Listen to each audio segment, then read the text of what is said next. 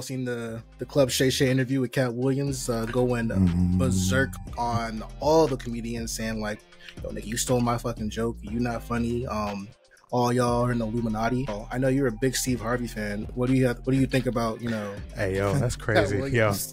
yo, putting Steve Harvey on me is crazy. Let's start that off. Nah, man. That nigga has never been funny to me. He's only been funny on fucking Family Feud. Like, let's put this out there right now. Oh, Katt Williams. Okay. No, I don't know. I told you, Steve Harvey. Yeah. Oh no, Katt. Okay, Katt's underground king. Like, let's not do that. But nah, man. You know, Paul's never trust a man with a mustache that thick, man. He's always up to something. So I'll leave it at that. Steve Harvey show wasn't that funny to me as well either. It was funny. Steve Harvey show was funny. We're not gonna Roy. The show was funny. Roy. It's one of the few black sitcoms that we actually remember from the '90s. You know what I'm saying? We're not gonna disparage the Steve Harvey show, nigga. Come on now. What do we remember it really? Do we remember? Yeah, you sat down and watch it with your mom and dad. Don't even lie. You name me one character from that joke besides Mary Beth from like I'm not all gonna that any character or Bullethead or Bullethead. From Rolodex of fucking everything from my childhood. Man. That's no. Aw, that's flattery. Thank you. I appreciate that. Well, y'all just took away 2 characters. I'm pretty sure how many there was like 5 main cast people, right? Well, the main nigga's named Steve, so I hope you get that one. Yeah, Steve, the butler. But he wasn't. He was Mr. Hightower, I thought. Yes, he wasn't Steve Harvey. Yeah, Mr. Hightower. Yeah. Oh, I thought he was Steve. Oh, well, I didn't watch that. I didn't care for it, but y'all, you think there's any like truth to what he's saying about like Hollywood? Like, gotta get these black people in dresses, and you know, if you do what they say, you'll get a light skinned woman who don't do no interviews or shit like that. You think there's any validity to that? I mean, there has to be some truth to it, considering that mad black actors, mad male black actors have spoken about the dress, and I won't wear the dress, and I won't do this and that for money, and then like. I mean, we all seen the videos going across Twitter and TikTok of all of the 7, 8 different comedians with light-skinned women with weird-looking faces don't ever talk and say shit. It's there. I mean, come on, like it's right there in our faces now. Like, does Katt Williams run a 4.4? I mean, I saw the video of this man running. I don't know, like it wasn't like a basketball court. Someone timed him, and it was a 4.40. So.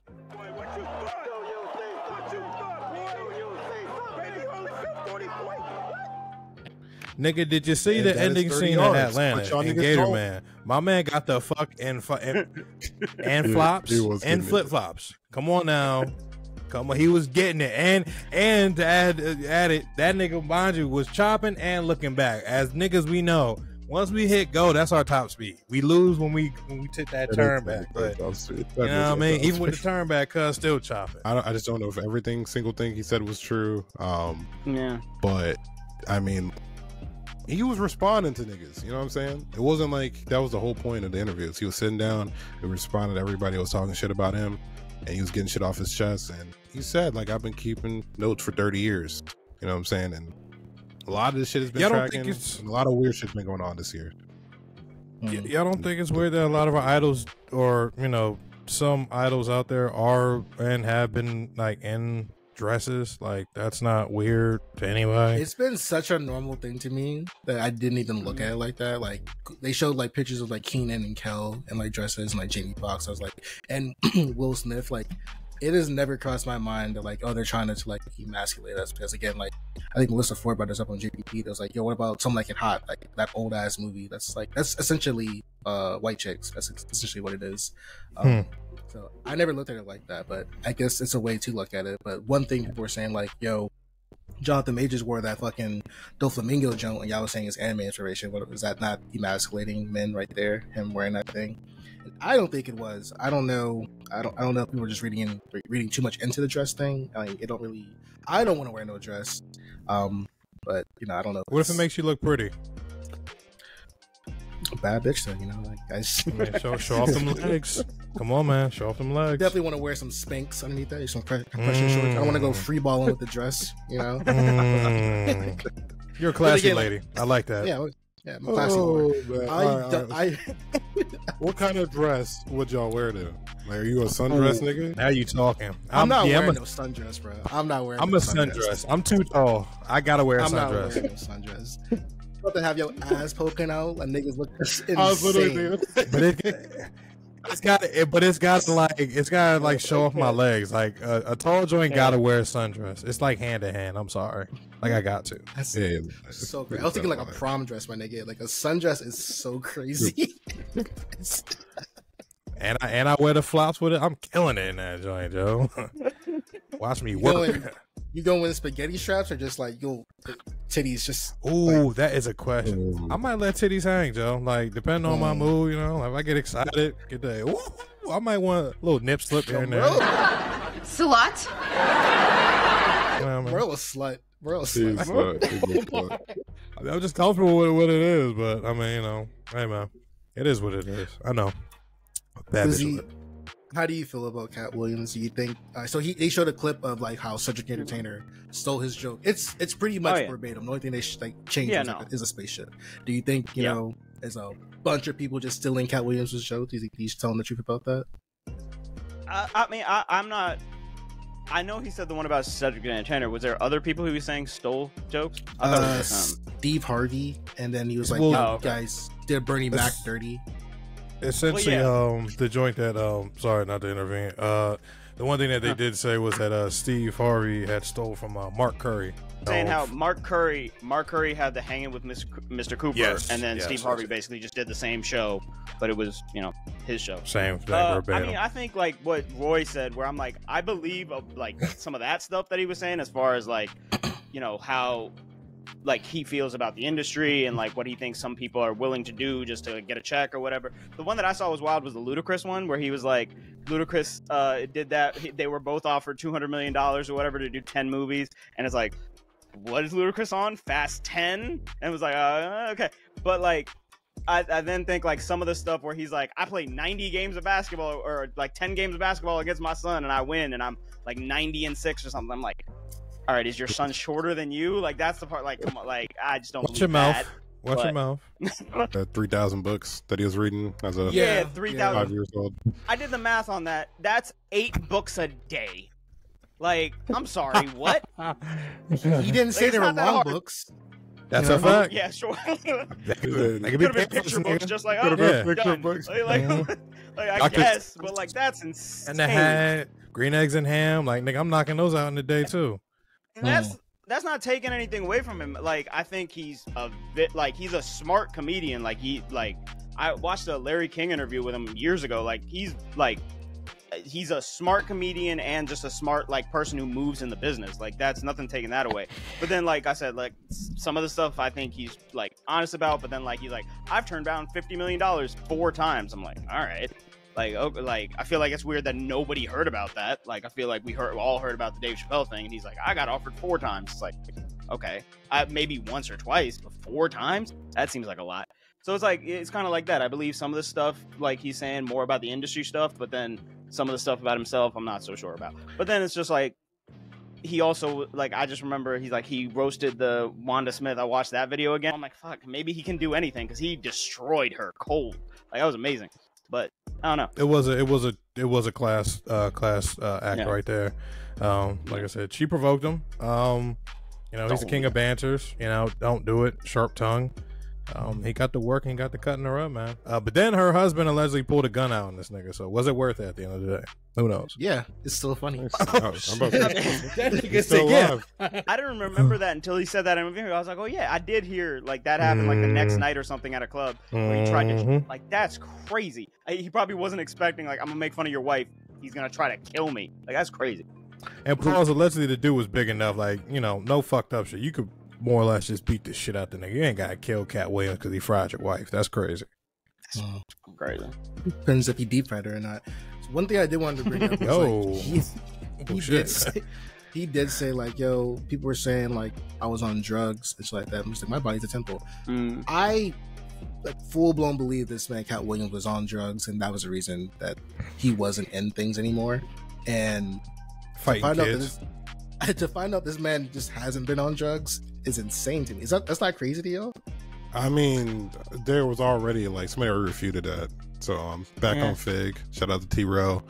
I forgot who it was, but it was one of the dudes on there. He was like, "Bro, I don't saw him. We don't saw him down on Figueroa buying crack." Like, and then somebody was talking about like, "Oh shit, we know that this nigga done sold ass for drugs." Like, so yeah, crazy. Now we mean like, crazy. I didn't hear all that. Do we mean dick as an ass or actual man ass? Hey, that's not my. Allegedly. Yeah, Allegedly. Hey, it's not bad. But anyways, I won't do that, Pimpin. Like I said, I think in terms of just like, if you just take the interview for what it was, like it's entertaining as fuck, right? Or even if you don't even call it an interview, right? And then what you should do is just see everybody's reaction. You know what I'm saying? Seeing all the other comedians' reactions, and then these niggas essentially not refuting shit. Just like, Ice Cube said that nigga didn't tell a lie. That's basically what Ice Cube said. Ricky Smiley said, "Oh, this is my role," and Katt Williams was like, "This nigga's a full fucking liar." But he went after like trying to refute what they were saying on his podcast. Like he's saying like Steve Harvey was on here, Ricky Smiley was on here, Cedric was on here. They were all lying. I'm just on here correcting it. So it's like, I'm like, you can't fault him for that. He's like, they're trying to, like, the thing he was saying about, like, I picked the wardrobe, I told him to get the car, I did all this, and then you're just gonna be like, that was supposed to be my character. It's like, he built that character. So I understand him being like, you can't just be like, yo, you were gonna do all that same shit when I came up with it. Like, I understand that. That is one testament that I will add to Katt, and just, you know, mainly a lot of the roles that he do play in movies and shit, or in the past, or even just currently right now. His roles do stick. That is one thing that he, or his you know, whatever character he's playing, it sticks with your head. Balls, you know, like I said, of course, Money Mike, you know, the dance flick joint, Gator Man, the dance flick joint with Nick Cannon. I mean, the list goes on. Seriously, like I said, he just something about Katt. Like once he embodies that role, First Sunday, of course. Like once he takes over that role, like that role becomes him without it being Katt, if that's a way to say it. Like I don't know, it's like a special art. Yeah, he doesn't. He doesn't just play himself. He plays the character. Like he embodies the character. You know, it's Katt Williams, but like he embodies that character. He like fleshes it out. Got some good ones off though, where he was like, Cedric the Entertainer has 4 specials. They're not on Netflix or Tubi. Which he's not lying.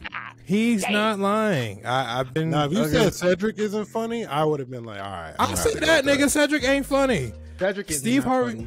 Steve Harvey and Cedric are only funny in movies, and that's in the list on movies on my end is very, very finite. And I mean, what you're saying is the Kings of Comedy special is trash. Got it.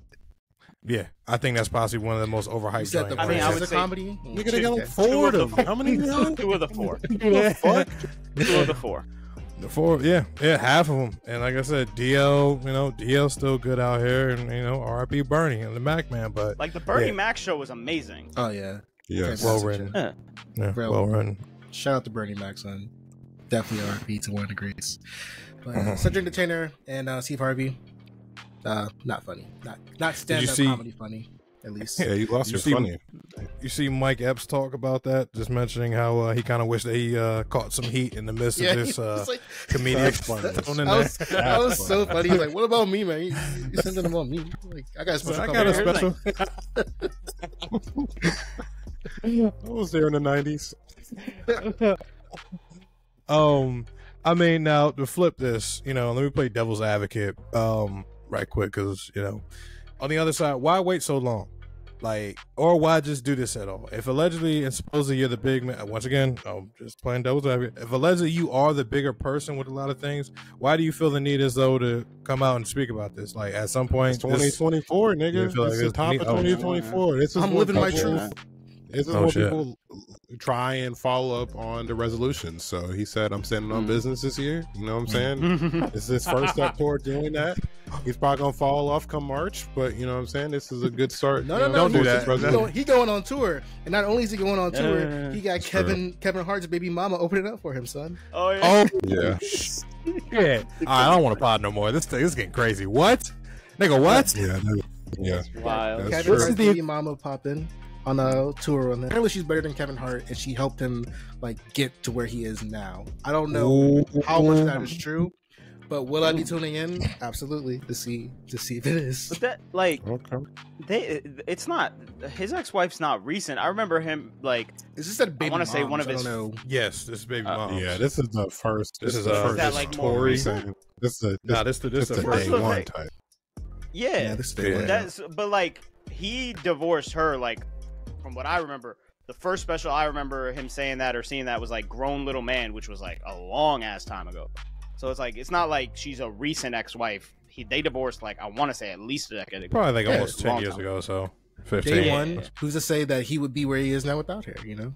I mean, sure, yeah, it'd definitely be. His stand-ups have been going downhill. I will admit that. Like I said, once you get famous, you gotta lose the day one. Look at Chris Pratt. Son. He was married to what's her name? Man, got fit. Anna Faris. Yeah, Anna Faris. Like I'm fit now. I'm getting any bitch.